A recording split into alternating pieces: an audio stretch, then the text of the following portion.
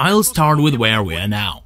During the pandemic, with these peculiarities of doing work, we're holding events online. Unfortunately, we're holding events without any audience in the conference hall. But this time we're holding an event in 7 languages, the broadcast is available all over the world, and we are sure that dozens of thousands of people will view it.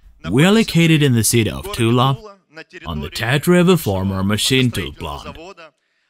This space is imbued with the spirit that our today's broadcast will be filled with. Now SOLARGROUP is the world's leader in the crowd investing market. We have been engaged in it for more than 7 years. We have already brought together more than 1 million people and more than $1 billion in investments that have been channeled through our company and our structures. So there is $1 billion, there is 1 million participants, but what does that mean to you? But in order to make each of you, from Asia to Europe and America, understand that this is a unique phenomenon that each of you can participate in, I would like to share how this phenomenon was created and how we found a unique niche without even realizing it. I would like to talk about how our company was created, what it grew up on, and what motives were underlying at the time of its foundation. In order to explain this, I would like to refer briefly to the historical background. I would like to tell you the story of how the company was created. In 2013, I happened to meet a Soviet design engineer and scientist, and then I realized how big, ultimately big people could be. What a smart person he is, with an exceptionally good memory, well-structured way of thinking, clear thoughts and good reasoning at a fairly serious age. And then I realized that there were unique people living among us. They're like people from a different planet. They're not just head and shoulders above us. They're students of our time. They are in a parallel dimension. In other words, they are incredibly smart and bright, strong people. And back at that time, this person had a product that he had been creating for 30 years, but which he could not release. And he was looking for support, looking for help. I am a mathematical programmer, and I wondered, well, how could I help such a great man? He said it's very simple. I need $300 million to create a product I've been developing for 30 years that will turn the world upside down so that you will all be shaken to the core. Well, where can I get $300 million? But due to the fact that I had a degree in computer programming and understood that we had access to the internet and modern technologies, it dawned on me at that moment, how about trying to attract 1 million of $300 investors? So this is such a simple idea, not to look for a single $300 million investor, but to bring together 1 million of $300 investors. Consequently, this time has passed, this money has been collected, this product has been created, but back then at the initial stages, I realized the following: perhaps such a person is not the only one of his kind. Perhaps there are more of them. And that's where the story of the USSR, or the story about the potential of mankind begins, that was created and cultivated at that time. The older generation knows about what the USSR is, but most of those who are watching this broadcast are the younger generation, and they're not aware of what happened before. I will tell you very briefly what the USSR was like and what achievements it created. As a matter of fact, the USSR was one of the 2 superpowers that existed some time ago. The USSR occupied 1/6 of the land area, and most of the achievements in science and technology that we use today were created at that time.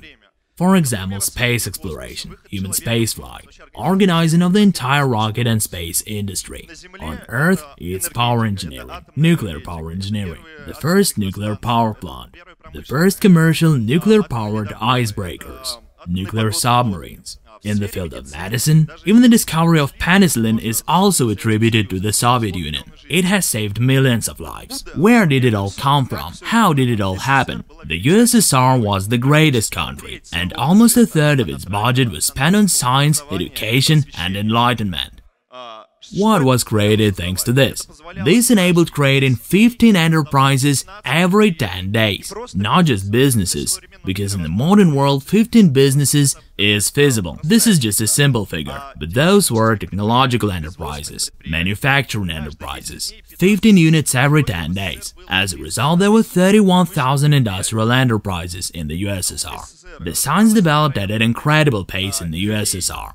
Again, this figure may not sound very amazing today, but there were 12 million people with higher education in the USSR and more than 1 million people, scientists, working in the research and technology field.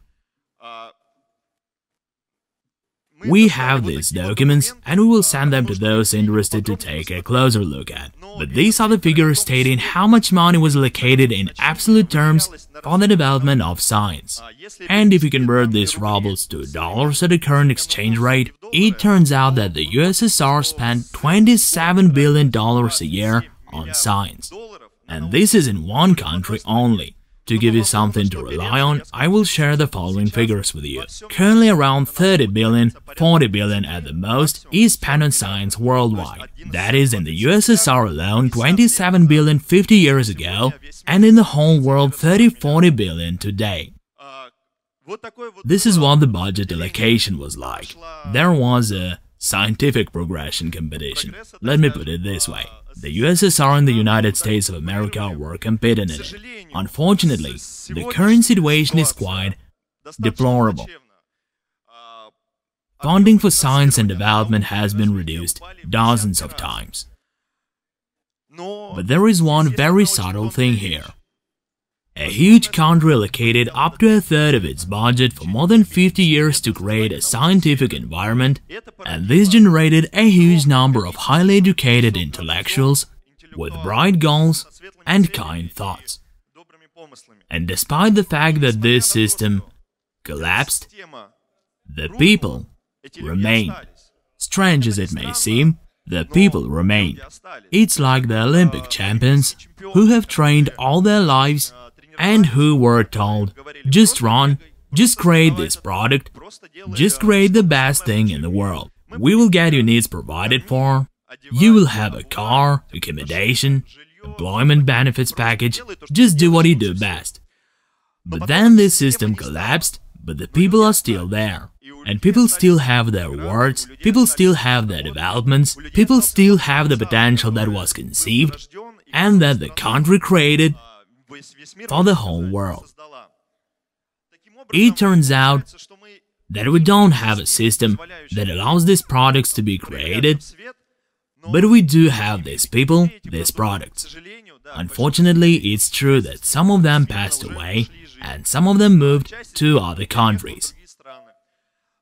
But we keep in touch with these people, a sufficient number of people who we decided to help, implementing the accumulated scientific potential, monetizing it, and launching the products created by these people is in fact the main idea.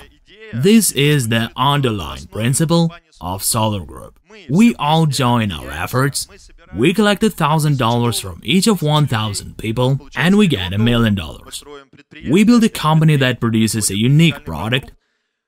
We sell this product using the investor network, because thousands of people who gave their $1,000 are the customers who ensure successful operation of the business. They are interested in the company's product being sold.